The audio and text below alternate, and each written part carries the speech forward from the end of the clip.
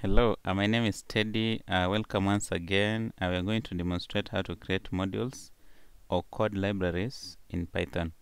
So modules are simply files which contain functions or variables that you might want to call into your application and to use them to carry out certain functions. For example, if you want to carry out JSON operations, you will import a JSON module. If you want to carry out a date and time operations, you are going to import a date time. So we're just going to demonstrate how to create a simple module in Python. Before we get started, kindly subscribe to my channel, put a like and comment on this video. So let's get started. So first, for you to get started with a module, you have to create a file. So let's just go to our PyCharm text editor, go to Python project, and let's right click, create a new file, Python file,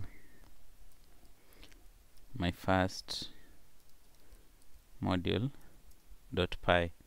So ensure it's a .py file. So first we are going to say now, we are going to define a function here. If you want to learn more about functions, I have a tutorial on functions. So we're just going to define a function here, say hello. Then we are going to print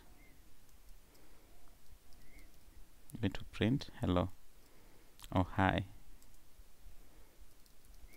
My name is test. Also, let's just define a variable here and say x equals to 10, right? So let's save this. So this is simply our first module. So if we want to call this function hello or a variable x, let's create another file called tutorial5. And then for us to import now our first module into this tutorial5.py, what we are going to do, we are going to say import my first module. So whatever we are doing here is this my first module is the file name of where our functions and our variables that we want to import into our file are located. So we normally use this file name. So ensure that my first module.py and whatever you're importing, they're the same. So you don't add a .py. You just import the name of the file without a .py extension. So here I've done import my first module. So if we want to call a variable x, we are going to say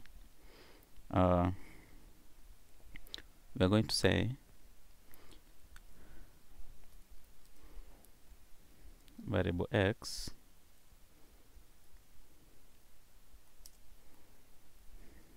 is equals to my first module dot x.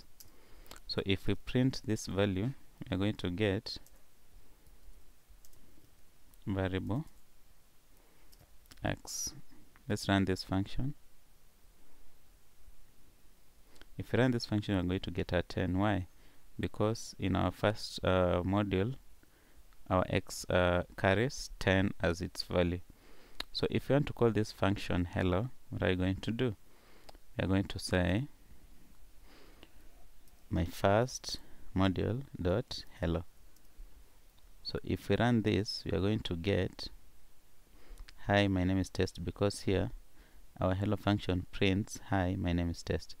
So that's the simplest way of how to create a module and import that module into a file that you want to use. So in most advanced cases, you'll find libraries that have like 20 or 50 folders and files. So these are it's created in a simple manner. So you can also use an alias, like let's say import my first module as hi, or whatever name you want to use. So these are our alias of my first module. So whatever you want to use the hi, you're going to replace in my first module, and say these are high, these are high. So if we run this, it's still going to give us the same values. So aliases are normally used when you want to rename your module names, so that you can use a name that you can easily remember.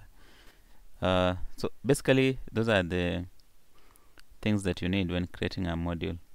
So next we are going to look at, instead of importing the whole module into your file, for example the whole module that contains all these, what if you just want to import one of these instead of everything?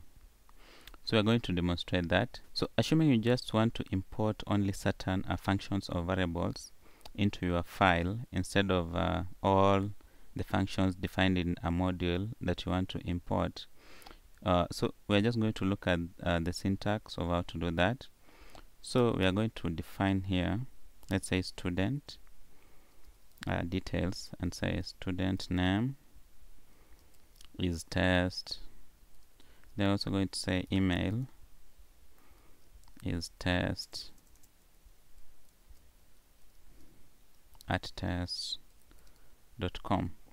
So assuming we only want the student details, we don't need all these X and hello. So what are we going to do?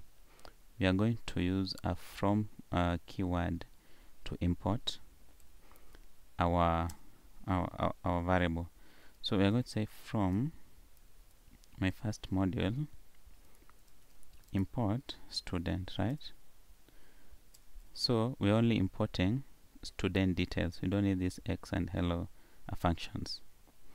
So here we are going to say, let's print what? Student name. So we're going to say student and then name. So if we run this, we're going to get test, because our student name is test, or let's say the name is John Doe. If we run this function, we're going to get John Doe. So this is another way of just importing the things that you need, not necessarily everything that is defined in the module that you want to import.